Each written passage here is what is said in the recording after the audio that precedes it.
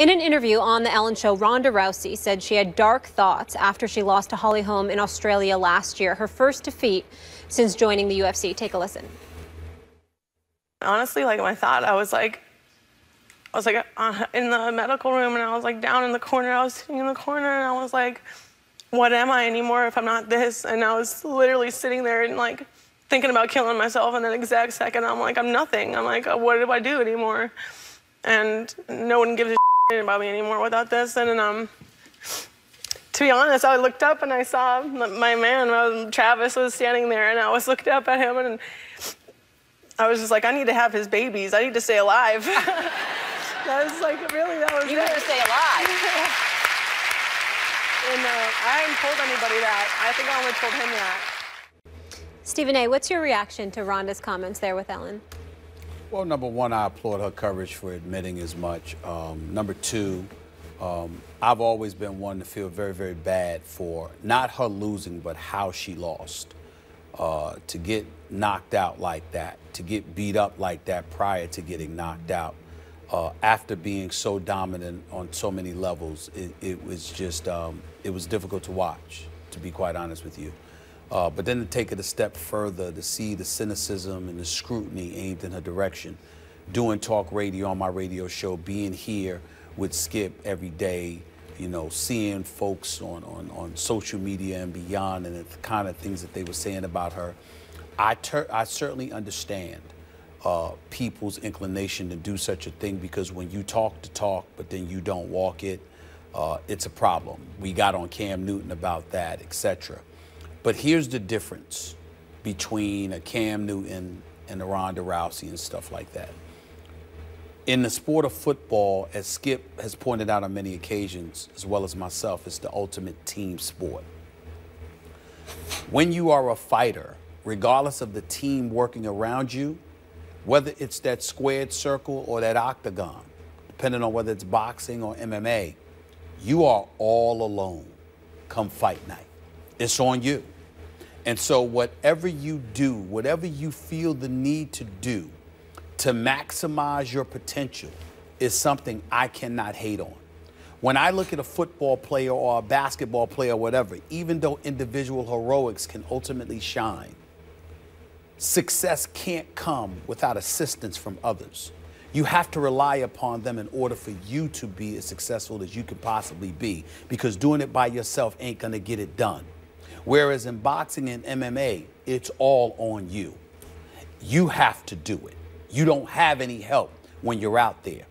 And I understand that, and because of that, whatever bravado, cockiness, or whatever that comes with it, whatever it takes to elevate you to that next level, I understand it. And I don't condemn it, which is why I didn't condemn Floyd Money Mayweather when he talked the way that he talked, or Muhammad Ali and when he used to talk the way that he talked. The list goes on, so long as you back it up. When she couldn't back it up, I don't think it was that she lost. I think it was the manner in which she was dominated. She didn't just lose. She lost convincingly. She got knocked out. She was embarrassed and humiliated. And at that moment, when you also take into account the fact that, you know, listening to Mike and Mike this morning when they talked about how there was a history, you know, in terms of her dad committing suicide, if I remember correctly, and that kind of stuff, you have to now elevate your level of concern, because that depressive state that kicked in with her, who's to say that it doesn't come from that similar DNA?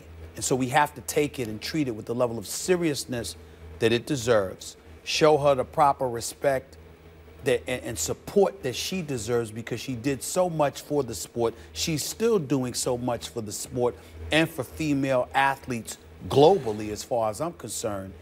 And we just got to understand, have a level of appreciation and an elevated level of sensitivity, because when she's willing to go on national television, clearly with tears in her eyes and her voice cracking and her talking about how she contemplated suicide, this wasn't some flip comment that she threw out there. It is clearly something that she was enduring at that particular moment. So I'm just happy she got through it. I'm happy that her man was there to be there for her while she was going through it and to sort of rescue her just by his mere presence from that particular moment. But I also think it's a cautionary tale for her. Be careful moving forward, because it is possible that you could lose to Holly Holm again.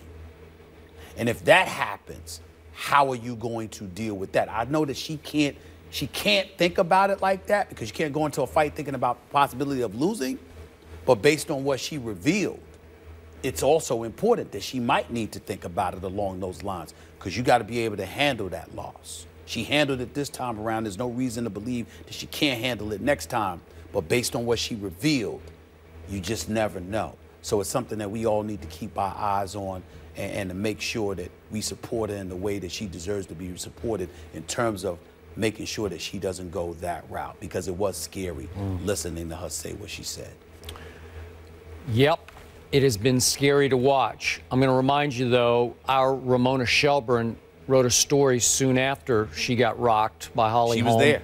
Yeah, she was there. But remember when she knocked on her door, was it a week or so after? I forget what the time frame was, but that story indicated all of this. Yes, it did. That Ronda Rousey was having a hard time recovering, not just physically, but emotionally, from just getting shocked and devastated in a fight that clearly she thought she was going to win. And to me, I think this is a classic case of today in the society that Ronda Rousey has become a victim of social media and pop culture and Hollywood and all of the above that put her on a pedestal that she didn't belong on.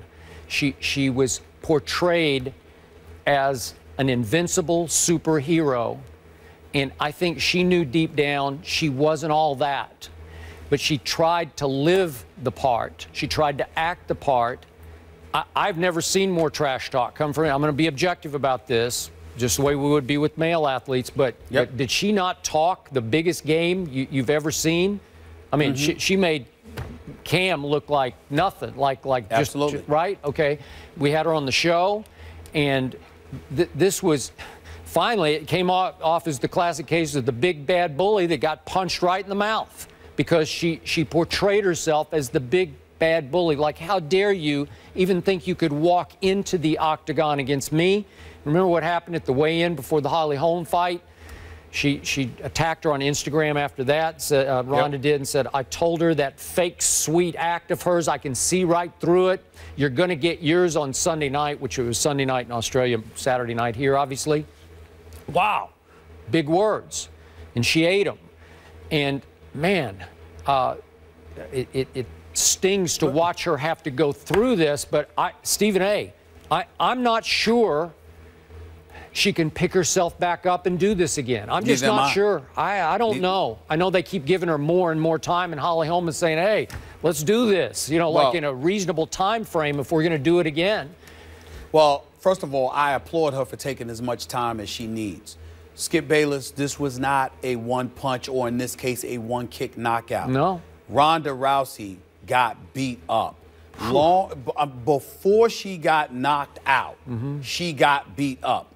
I don't think that what you see Ronda Rousey going through or what she verbalized going through is because she lost. I think it's because of how she lost.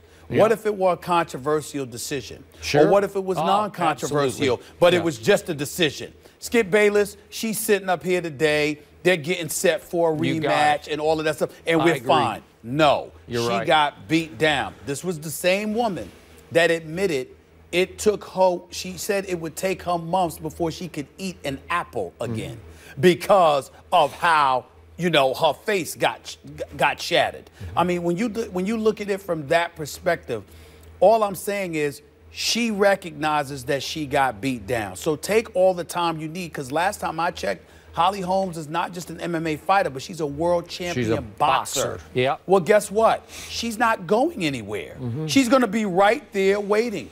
You don't need to go back into that lion's den until you're completely ready. And by the way, I don't know if you'll ever be ready for Holly Holm, because as Evander Holyfield is famous for saying, it's all styles make fights.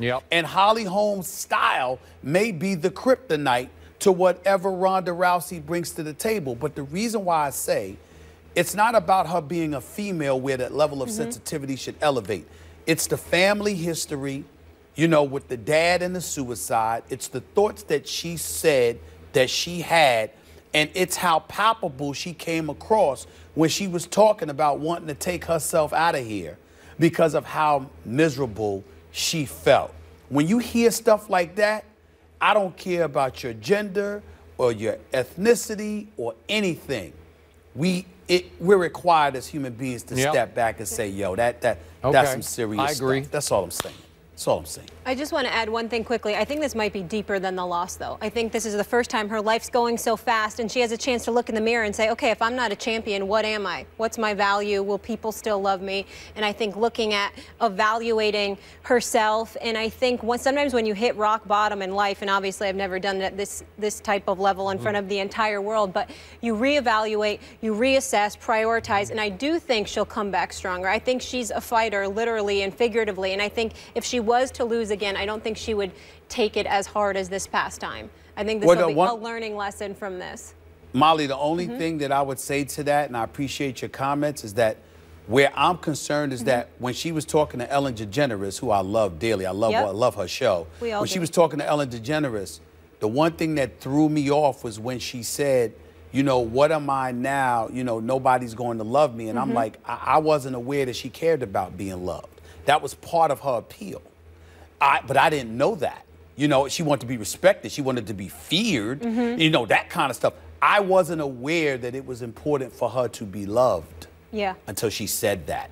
And if that's what's important to you, well, then you're going to have, I mean, you might have a rough life at some point because you can't be about the business of being in the public eye looking to be loved, because most of us don't get that. In this cynical world we live in, people hate you just because you're loved by others.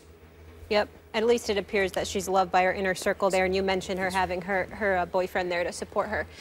Thank you, guys. Who's a good fighter, by the way. Who's a good fighter. Yes. For those comments coming up.